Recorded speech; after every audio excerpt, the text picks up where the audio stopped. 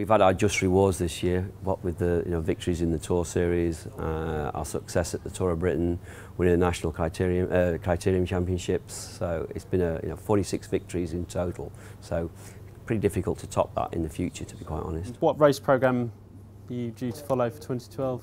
Our race programme for 2012 will be pretty much the same as it was this year. We're staunch believers in the scene here in the UK. However, if we want to move riders on, and if we're genuine in the belief that we've got to be able to move riders on, then they have to race on the continent as well. And it's all about trying to give them an atmosphere or a platform that they can do that comfortably.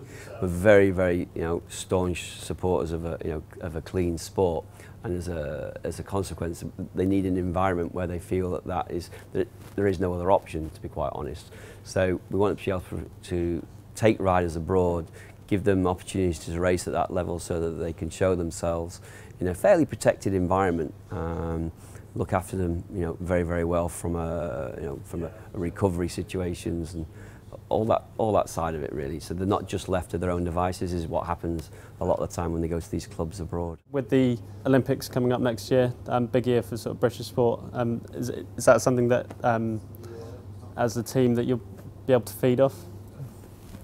For us, the Olympics are very, very important. 2 years ago, we signed Ed Clancy and Andrew Tennant, knowing full well that in an Olympic year we'd hardly see them, but we still gave them 2-year contracts because we were staunch believers in supporting that Olympic. I wouldn't say it's a dream. Ed's already a gold medal winner, but it's certainly for Andrew, it's definitely his major goal for 2012, and we want to support them in doing that.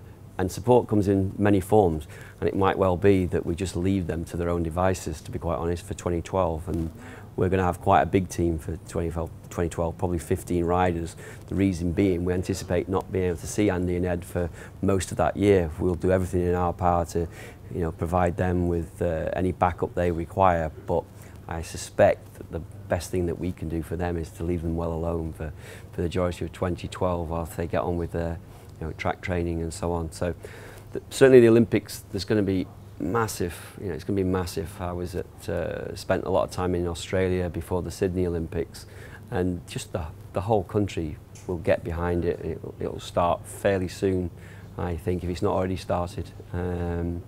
It's up to us then as a sport to capitalise on that, any success that we get in the Olympics. It's a mixture of wanting to, bask in some of that Olympic glory, for sure. I would be lying to say that if that does not appeal to our sponsors, that's for sure. But we also believe in it as well, to be quite honest. We really want them to succeed, and I genuinely believe that they're going to be best served, if you like, by not having to serve two masters, to be quite honest. And I think we'll be there to complement whatever British cycling is doing for them and be able to provide them with anything that they need to do at the level that we're at.